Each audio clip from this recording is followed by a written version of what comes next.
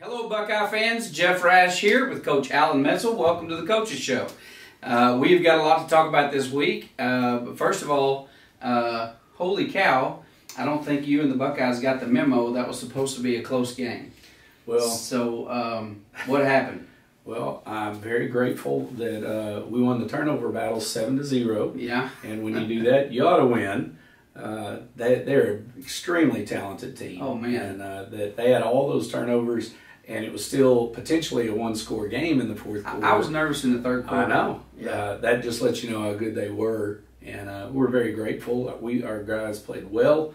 And very excited for the outcome of the game and the way we started the season. Yeah, for people that thought we were bluffing or just trying to build up the game, I want to remind you that they are Division I. We're Division II. So that means they're a bigger school than us. What's their enrollment, do you know? I don't. Probably 1,100. Yeah, it has to be over 1,000, right, to be Division I. And they're ranked like third? They were third coming in. Third, so ranked third in Division I. And we're ranked second in Division II. So that should have been I thought it would be within one score one way or the other. I was hoping we could maybe by the last drive of the game go down to score to win. That was my goal. Yeah. So we're very grateful. Yeah, well, they've got a tremendous team, a lot of athletes. I think when they iron out a few little things on their side, they're going to be they had some problems getting they fumbled a lot, the quarterback from the center. Snaps were rough. We've been there before. We know how that is. But boy, they can scramble and run. They've got some talented backs. Yeah, guy over 200 and something yards rushing. And we were zeroed in on him, and he still had that much. Yeah. So very talented. Brisbane, great quarterback. So we wish them all the best this last year. I didn't see 51-27. I don't think you would have. We would have both lost money. Yeah, I'd take it, but we would have lost money on it. No doubt. So that was a great game. Let's talk about a few highlights that you saw that you like. One of the things you and I talked about after the game, one of the things there was a lot to be pleased with. First game out, relatively few penalties. Correct.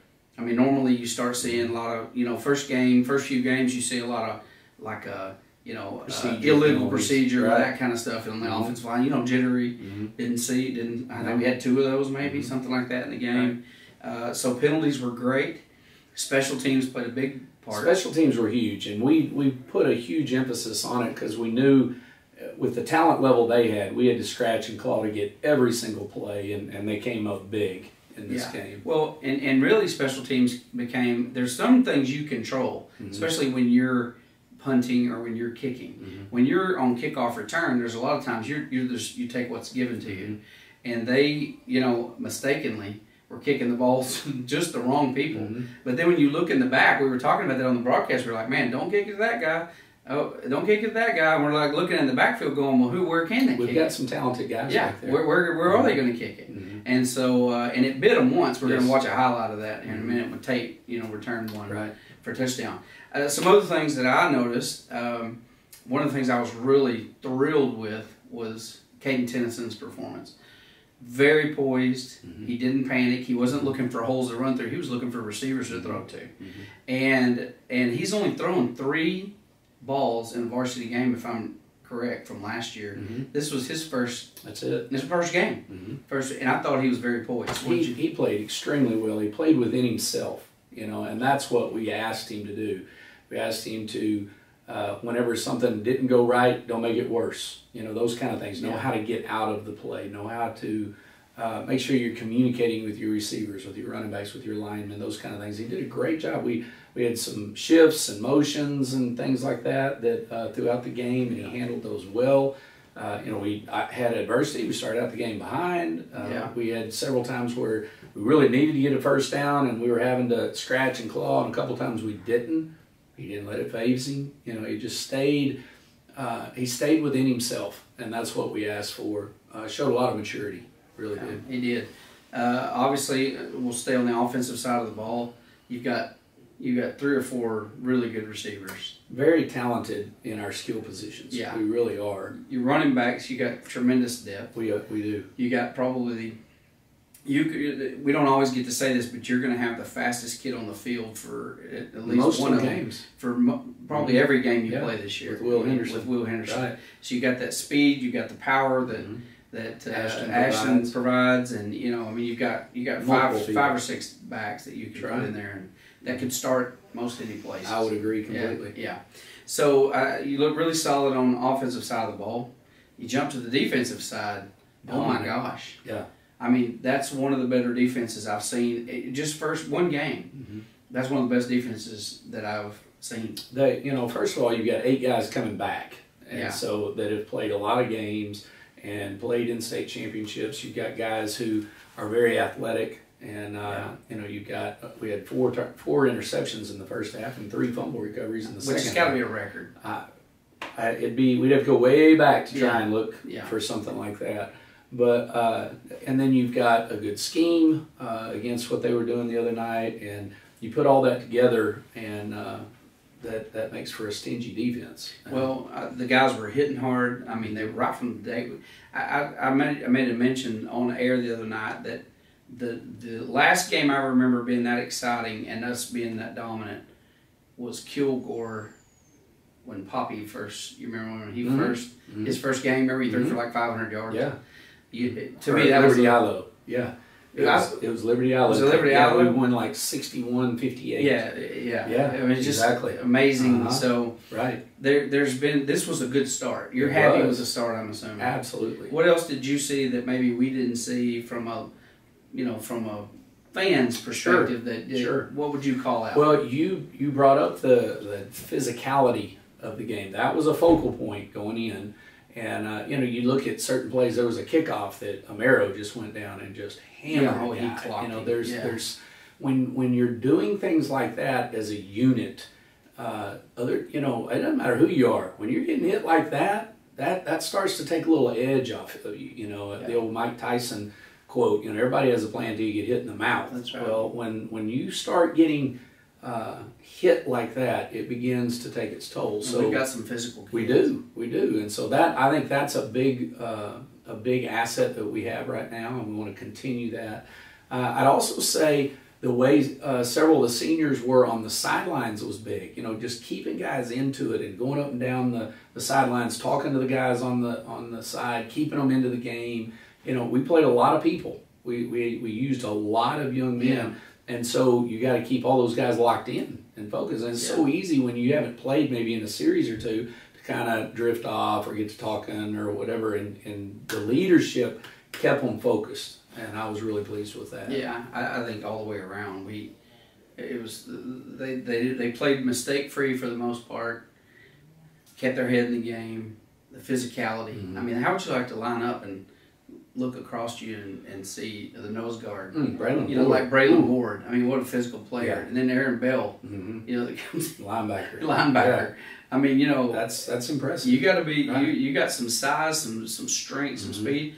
Amaro, Aronis, Elias, all those guys playing linebacker on the outsides, and I mean, just come up and hit you. And so we got a lot of size and a lot of skill kids. So anyway, congratulations on a great win. Didn't see that spread coming. We'd have lost money gladly on that deal. No doubt. So why don't we go to some game film? Okay. And we'll look at a couple of plays. We've got about 9 plays we're going to look at real quick that you picked out. Yes, sir. And decided that these were noteworthy to share with the community. And we'll have you, like we do every year, just kind of analyze the play and look at things that we may not be looking at. The first one is Tate's kickoff return, which was pretty exciting, right after they had scored. Well, and that's the thing. You know, here they just go down and score. Now you have an opportunity. They've got the momentum. Their crowd's into it, et cetera. And so they're going to pooch kick it to our guy on the second line. And, of course, Tarek takes it, and he can go when he has the ball. Yeah. The thing that is really that stands out when you talk about, okay, so not everybody notices it. When you watch this play here, it's 3 blocks. It's our right tackle, our right guard, and our one of our bulls. So right here, you're going to see right there at the point of attack, we get a kick out by our right guard, we get a pin by our tackle, and a kick out by our end, and that's what split their line. It's those 3 guys doing their job. That freed him up. You know, and so obviously you have a guy like Tarek who can catch and run. That's a blessing. But those three guys that, you know, in real time, you're not going to see all that. Yeah. But they were the reasons that it created this huge hole, and then you get Tarek out. And there wasn't going to be any catching that guys. No, he was one of the faster guys on the team. He is. He's on our last year's sprint relay that went to state, and 4x2 that went to state as well. We've already called for a state championship in track this year, by the way, on air. So we're going to put you on the spot there. At least in the Coach Parker about that. Yeah, talk to him about that, because 100 meter and the 4x1 we should have that sewn up this year. Okay. The second one is the we commit you to a lot of things. Just I appreciate on air. that. I don't know if you ever watch the games, but we commit you to a lot of things. Okay. So this next one was the first interception of the game.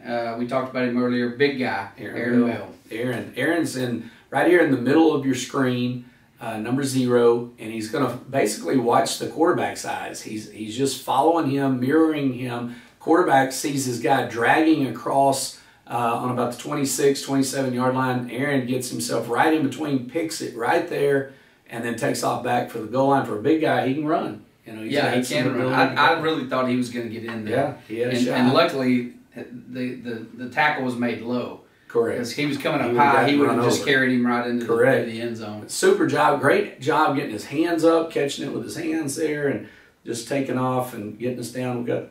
Now we've got first and goal inside the 5. Yeah. And then next you got Tate's interception. He had one. Correct. He had an interception, a kickoff return, and a reception for a touchdown. Yeah, not a bad night. Pretty nice hat trick there. So we went ahead after that interception. We ended up scoring, but I went on to another defensive highlight. We've got another interception here, and this one's by Tarek. And so they're in a minus yardage situation here. It's 3rd and long, and so Coach Edwards takes out one of his interior guys, puts in another DB, and so now we've got all kinds of defensive backs back there.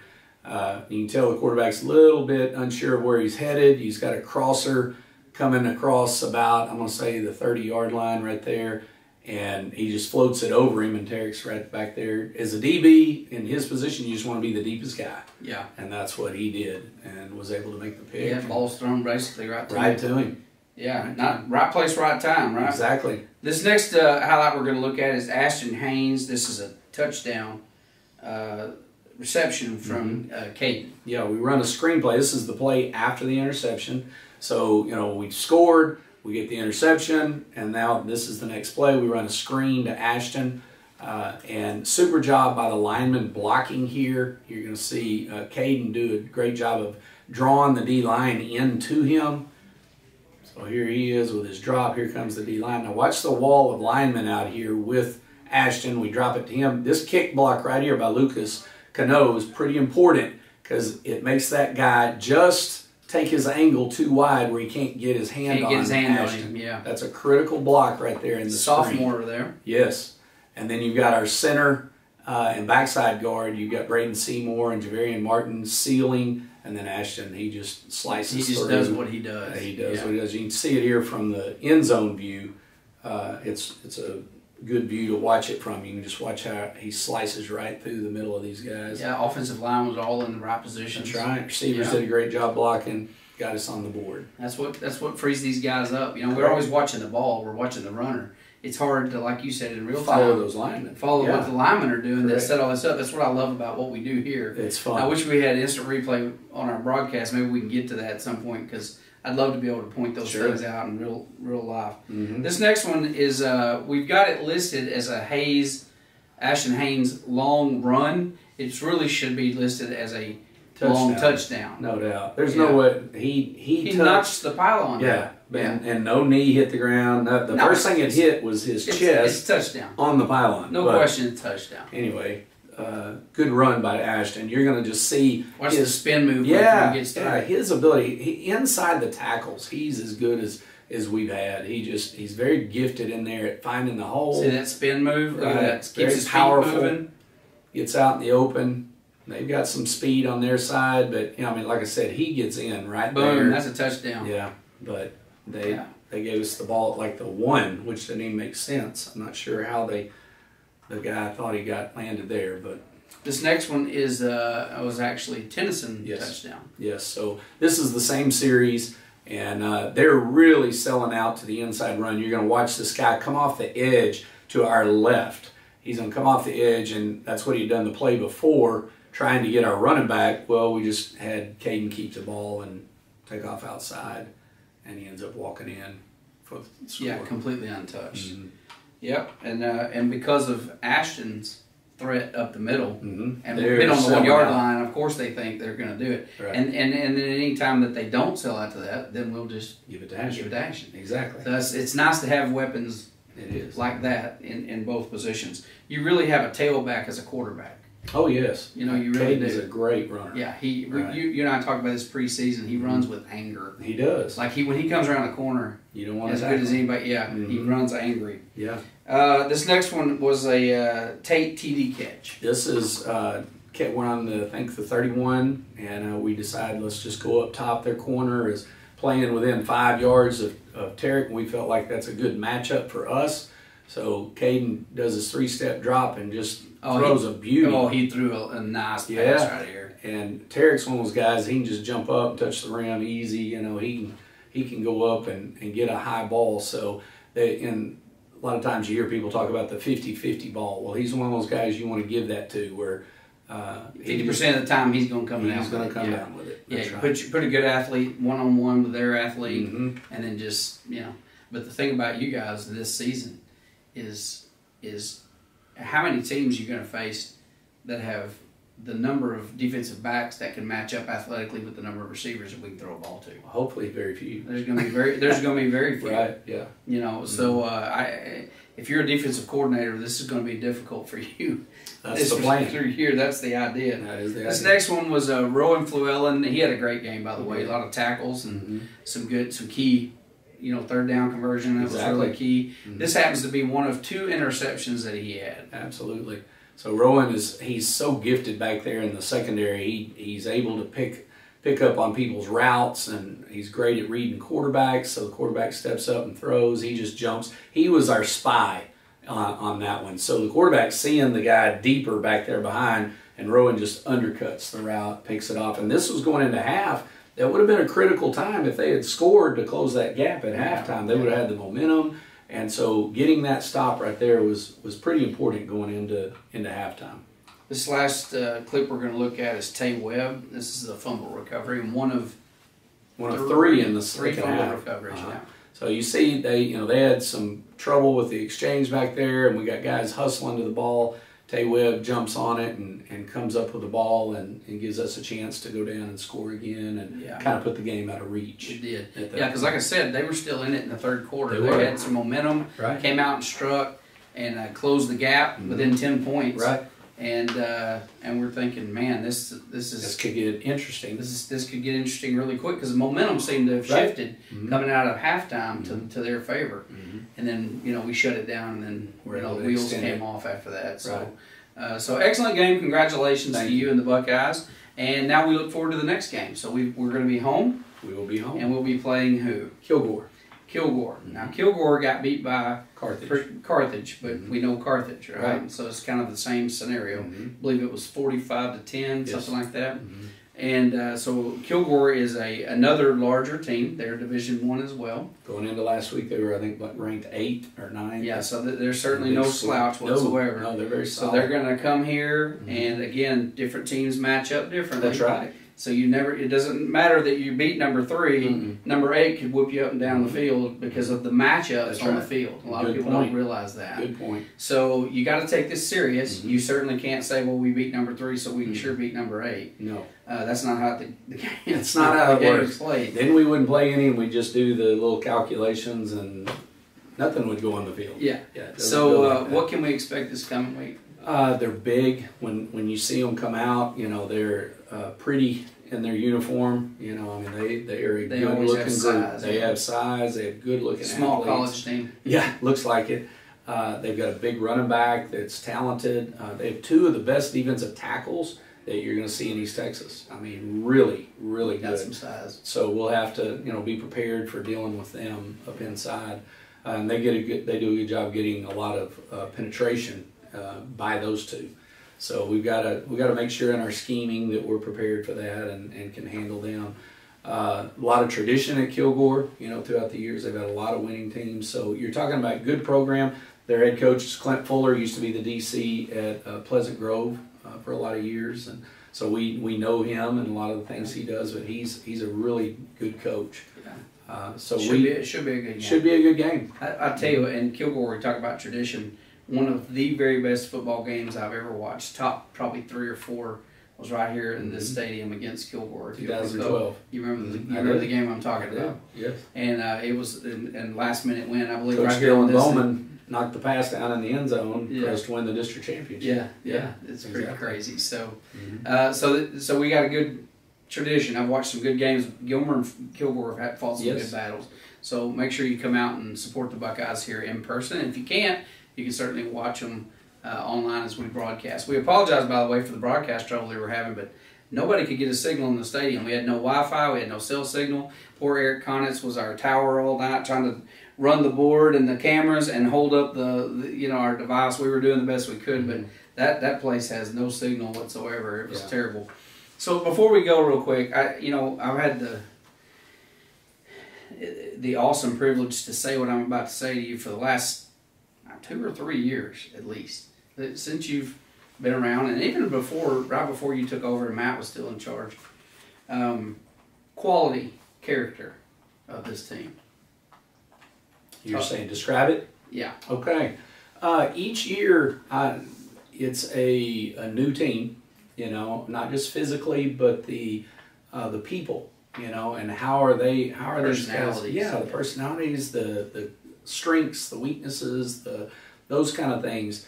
Every year, there's always it's almost like a baby deer that's trying to walk, and they're wobbly and all that. And we've had some wobbly, but we do every year, quite frankly. Yeah. And we're working on that. We're working on how to get the guys that have been following all these years and doing it well to now, okay, you're the one that they're looking at. And that's a whole different feel. That's a pressure, that's a responsibility. And so that's something that we want to each year. By the time we should have no different when we talk about our playing execution, we're talking about character. We should have milestones, about week 6 I ought to be able to go, oh yeah, we've crossed some milestones here. Week 12, we've crossed some milestones here in the confidence of these guys leading and so forth. So I would say we have tremendous potential in this area. And I'm enjoying watching guys begin to take steps stepping into manhood, quite frankly. So are we there yet? No. Yeah. Do we have great potential? Absolutely.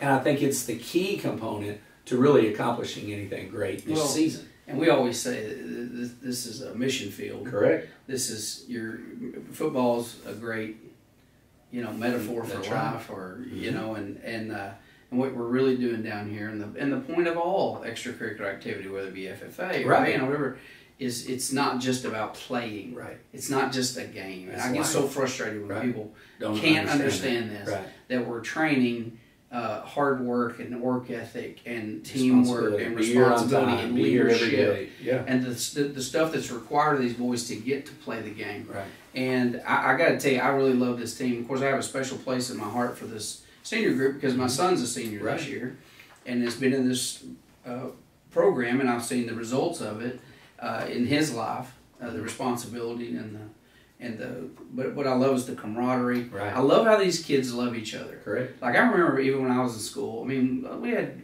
some of us that really liked each other and a bunch of knuckleheads, it seemed like. This group just really is cohesive. They love each other, they support each other.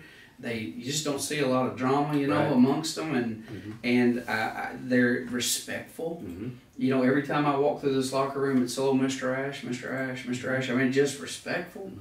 And I just love this group, and I appreciate what you guys do, you coaches do, and I know the teachers. I'm going to speak for the teachers in the school in the hallways, because what a lot of you may not realize is if a student athlete gets in trouble in the classroom, and the teacher chooses to tell the coach, which they often will. They do. The boys have to pay for it down here. No doubt. They pay for their crime down here, and they have to push the sled, push the board up and down the field. Yeah. So it helps keep discipline in the school, and so it's a great deal. So we're going to check back in with you and see how we're maturing, and hopefully bring some of these guys in. That'd be awesome. I'd like to get a lot more students in and interview them and let them have a chance to talk. And I think that's great this year. So good luck with Kilgore. Congratulations on your first win. Thank you. We'll take it. You've got a hard schedule, by the way. You scheduled a pretty tough schedule. You've got Kilgore, and then you got Paris, and then Lindale, and we open with. We don't have to tell anybody about Paris is 5A, Lindale's state, or missed the state championship by last couple of years. 2 years ago they were in it. Yeah, so they're powerful, right? And bigger school. Right. So these first 4 games are they'll be real challenges for us. Yeah. Not coach speak. Well, which is great because then you're ready to go into district and then beyond that. So, folks, it's football time. It is football season in Gilmer and all across this great state of Texas. And thank you so much for your support for the Buckeyes. We hope that you guys will come out and cheer them on this next week as they take on Kilgore here in Buckeye Stadium at 7:30. If not, be sure to watch us on the broadcast, and we will see you next week on the Coach Show. Thanks, Coach. Thank you. Appreciate it. Appreciate it.